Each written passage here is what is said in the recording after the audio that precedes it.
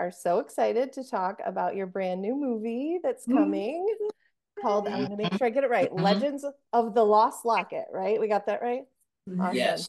Like, I think we should give the two of you an opportunity, if there's anything like you want to give us a little teaser about the movie or what the movie, kind of give us a quick overview about the movie, because I don't think we really talked about that too much. Oh, yeah. I leave that in your capable hands, young lady. My capable You're pitching us the movie. Make us want to watch, Natasha. Yes. Well, she's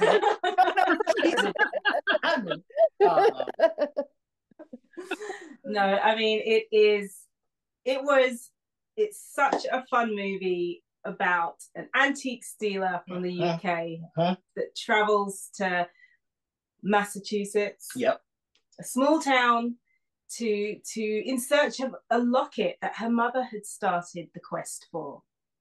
And unfortunately, after her passing, she really wanted to ensure she carried on that journey, and she was able to trace it to this small town and continue her quest, where of course she has to deal with the law, the officer. I did not break the law, however. We'll revisit that. I was gonna say, that sounds like the making of a great meet cute right there. That little band. Yes, very nice meet cute. But you know what's great about it? It's a lovely combination of mystery, romance, comedy, and just a woman that is on the trail of something very important to her personally. And do you know, Michelle, the writer, she balanced it so beautifully throughout the movie that there's a little bit of everything and not too much of anything. And I just feel like it's a really nicely balanced movie with so many elements. Yeah, we're proud to so you hear like romantic comedy a lot, and we really wanted to the comedy element in this I think is really strong, and comedy is my first love, so that was important to me that it's funny as well, and it's really funny as well. It's also very good. It's got very good banter. Good gags. Banter. Yeah. And also there was something that was really, I think, vital to the chemistry that Marcus and Amelia have, and it's that they, beyond anything that's happening in the story for both of them, that they meet and are very cool with each other. Like there's an attraction, but it's not anything that anybody is gonna like pursue, but then fate brings them together, and I really like that element of it, that it feels a lot more like how things would unfold in real life in this movie. Yeah, you can follow Amelia's journey. I like that you can follow her journey, and her journey isn't all centered around Marcus, which is what's actually really nice about it. Yeah. Because that feels real, it feels natural. Yeah. And so the development of the banter between Marcus and Amelia then falls naturally as well. Yes, because she's not, there's some we watch other movies where it's like the main, it's almost like the main problem of the lead character is the fact that she's not with anybody. But that is not her issue at all. It's not something that she's, and it's never mentioned. No. Actually, that was something we did speak about, wasn't it, in the beginning, as to whether that element should be in there. And we ended up wanting to take it out so it didn't become a focal point, and the locket became the focal point. Wow. It's and everything you see is we put a lot of thought into all of this. It's we think the script is very tight. It cuts together really well. We kind of cut the fat out in this film. So we're just we were just so excited. So proud of it. We're so excited. We just want to hear what everyone thinks now. We just want it to be April 13th, quite frankly. Well, just send it to everybody right now. Yeah.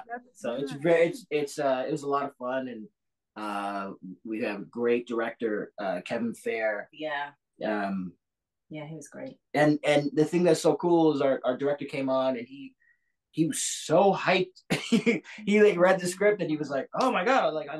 He was so excited, and he had ideas, and he was just, it was so. And we had the same. The most importantly, when we first spoke to him, we had the same vision. It was uncanny. Yeah. It was actually kind of uncanny. Yeah. We were like, "Yeah, that is exactly where we wanted to go with this." We lined up on everything, and there were some changes that were made like on the fly. In the moment sometimes, but no, it's all very well thought out. That's what I love about it so much. So it looks like a lot of fun, and we noticed that you guys also served as producers on the film. So we have a Heartie, Caroline Richardson from South Carolina, asked, what was it like to produce as opposed to not just act, to kind of do both there? Very tiring. Very tiring. That's your first response. What's the difference as far as additional kind of involvement you have as a producer? Well, we were part of the pre-production process, and just really, you sort of are engaged in every element, props, costumes, other characters, dialogue, storyline, casting. And I think it's in a lot of ways I actually really enjoyed it, because you get to have the opportunity. It really becomes your baby. Yes, the project becomes your baby, because you've been involved in every element before it even goes to camera, and your opinions, you can share your opinions and what you don't like and what you do like, and I don't really want to say that. I don't think that really works. And then everything becomes a discussion, and it's all a collaboration. So by the time you get to camera, it definitely you feel really set in what you're about to do. You're comfortable, you're confident, and everyone around you is aware of where everyone wants the project to go. So we're happy with where the project wants to go, and then the director knows, the other producers and everybody, we're all on the same page, and that's a really nice feeling. Yeah, as an actor, you show up, and a lot of that process is done. Yeah, you're not involved in that. You just show up. Hey, where's my trailer? Can I get some snacks? It's very different when you are like we had lived with this for a year and a half before we started shooting. Yeah. So so it was coming together. Yeah, like the revisions of the script and the story and where we wanted it to go, and just thinking, there are certain things that you don't think about, things that need to make sense in the script and things like that maybe if you were just acting on it, you'd read it and go, well, that doesn't quite make sense, but okay, I'll say it. They'll fix it in post. Right. A year and a half prior, you realize that there are so many things, and because you get so invested in it, you start going, I want it to make sense. I want to find a way to fix this. I don't want to just do it anyway, and so that's where you can get really engrossed in the pre-production of it. It made me she might disagree, but it made me a better actor to act with. I'm so sorry. Because you really realize through the prep of a production that time is not on your side at all. No. And so as an actor, like I said, you show up and you may not be aware of all the goings on, all the behind the scenes. And so as producers on it, all of a sudden scheduling and money and all that stuff, that's going through your head as well. So it didn't change my approach to doing what I do as far as coming in and knowing what's going on. But I was very aware that I had less time to don't fumble the ball, don't script it. And you're next to this one who doesn't screw up a line. I mean, she had 17,000 words to say, and she missed like 3 of them. You know, I don't work that way. I miss 15,000 of the 17,000. It's fine. We fix it later. But it was a very different sense of like, oh, the sun is coming out. It was a very very different sense of time. Like I said, time is not on your, wow, it's getting really sunny. Time is not on your side. And it was really cool. It was really cool putting it together. Like, again, as an actor, you show up to something that's been put together. But when you produce and we came up with the storyline and a lot of stuff that we had input into. And then the music, they're coming to us going, what do you think of this music cue here? We learned so much in the post-production as well that you learn. Yeah. And not even realizing, because it almost is subconscious when you're listening to a score.